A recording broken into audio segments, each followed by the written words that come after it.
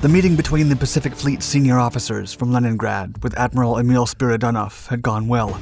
The Soviet leader was pleased with the work of the Naval Command, and they now had to return to work.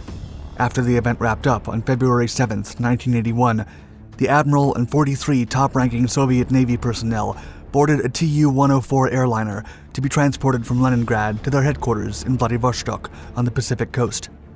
The afternoon was snowy, but the conditions were good enough for takeoff. Lieutenant Colonel Anatoly Inyushin then took the aircraft into the air, but suddenly it pitched abnormally, rolled to the right, nearly inverted, and plummeted to the ground. An immense fireball engulfed the scene. In a matter of seconds, the Soviet Navy had lost no less than 28 high-ranking officials, mainly from the Pacific Fleet. And to the remaining leaders of the crippled service, it seemed obvious what such a tragedy meant. It must have been an enemy attack.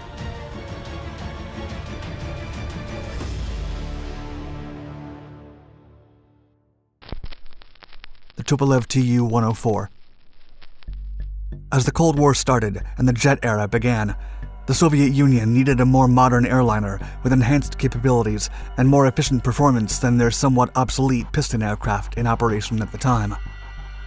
Tupolev OKB responded to the design request and based their new model on their Tu-16 Badger, retaining the strategic bomber's wings, engines, and tail surfaces. Also, the new airliner featured a wider, pressurized fuselage that could accommodate 50 passengers. The airliner flew for the first time in mid-1955, and it carried a drag parachute to shorten its landing distance, as most airports lacked long enough runways. Then, towards the end of the year, the first serial aircraft took to the skies. Powered by two Mikulin AM-3 turbojets fitted in the wing roots, the Tu-104 resembled the de Havilland Comet, and in fact was the second jet airliner to enter regular service. But unlike the Comet, which was grounded due to safety concerns, the first Soviet jet airliner continued to operate, becoming the only one in service from 1956 to 1958. The aircraft was narrow-bodied and uniquely decorated. Its interior was called Victorian, according to some Westerners, and used luxurious materials, including mahogany, copper, and lace. As for its crew, the complement consisted of 2 pilots, a navigator, a flight engineer, and a radio operator, which was later removed. Pilots were trained on the IL-28 bomber, and then on an unarmed Tu-16 painted in the Aeroflot Airlines colors, flying mail between Moscow and Sverdlovsk. Those with previous experience flying the Tu-104's predecessor transitioned reasonably smoothly to the new model. Still, the Tu-104 was considered a complex aircraft to fly. It was not only heavy on the controls and too fast on the final approach, but also had a tendency to stall at low speeds due to its highly swept wings. The type was implicated in dozens of accidents during the following decades, with no less than 36 by the 1980s.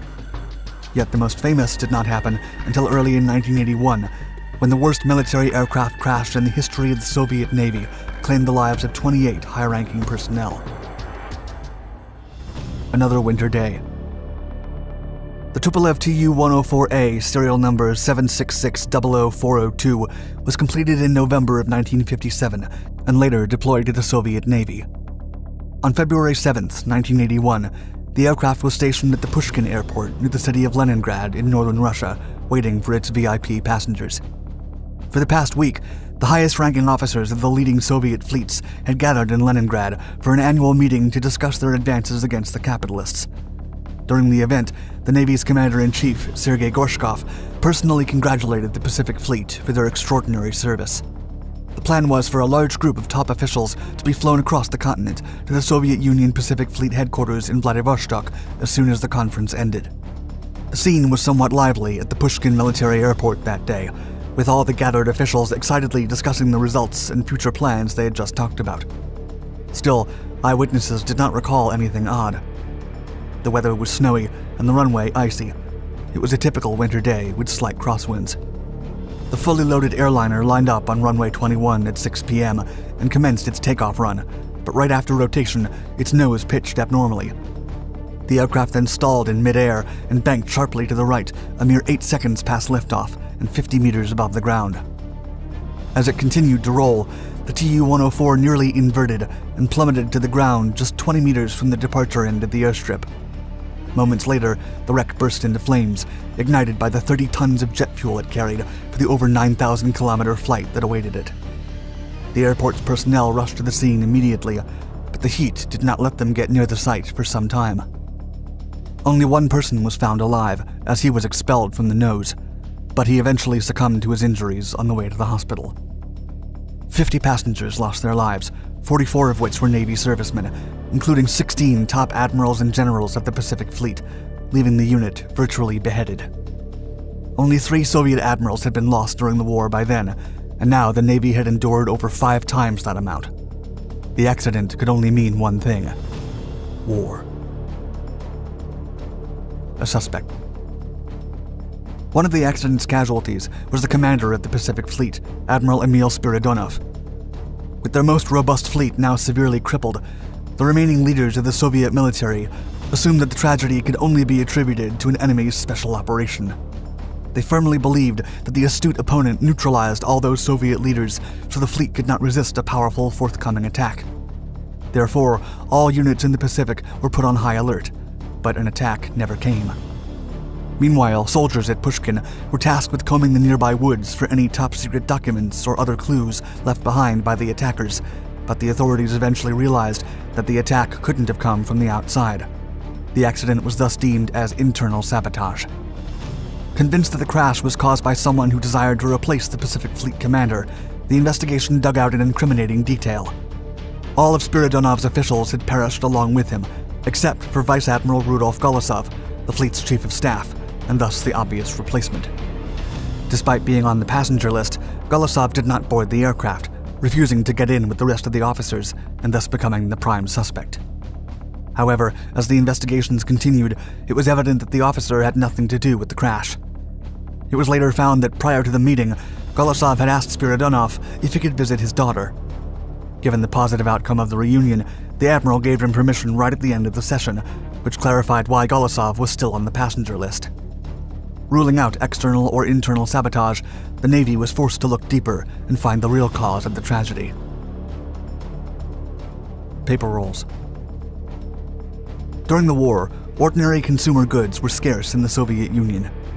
People were often forced to travel hundreds of kilometers to find food, as the small villages were devoid of essential grocery items, and the military was no exception. After every conference, the officials would go on shopping sprees and purchase all kinds of groceries and furniture. That February day in 1981, the aircraft's weight significantly increased with all the excessive cargo load. The experienced pilot, Lieutenant Colonel Anatoly Inyushin, complained about it, but his superior's orders prevailed. Making matters worse, the already unreasonable weight was distributed unevenly, making the rear abnormally heavy. In addition, 2 500-kilogram printing paper rolls needed on the opposite coast were loaded along with the officers' belongings. Inyushin calculated that he would need to lift off at a higher speed than usual, as well as raise the nose much later. While the official report, which claimed that the aircraft had taken off at speed far lower than needed, was true, it didn't appear to be the pilot's fault. The Tu-104 required a takeoff speed of 220 kilometers per hour, but the black box revealed it had lifted at 185 instead. Eerily, the pressure recordings confirmed that it wasn't the pilot who had raised the aircraft into the air. It had done so on its own. With its center of gravity already too far to the rear, when the aircraft accelerated, the 2 unbound paper barrels rolled to the back and caused the nose to pitch up too early. There was nothing the crew could do. Hence, the aircraft took off at a slower speed than anticipated and an inaccurate attitude, which resulted in the machine stalling. When the Kremlin officials realized the actual cause of the accident, they kept it hidden from the public. Such grave incompetence could tarnish the Soviet Union's image, while the amount of shopping the communist officers did would reveal the regime's hypocrisy to the entire world. Consequently, the investigation files were not made public until after the fall of the Soviet Union, and even the officers' widows received the official notice 2 years later. All remaining Tu-104s in service with the military were grounded after the incident, and a memorial for the deceased was built in Leningrad. Thank you for watching our video.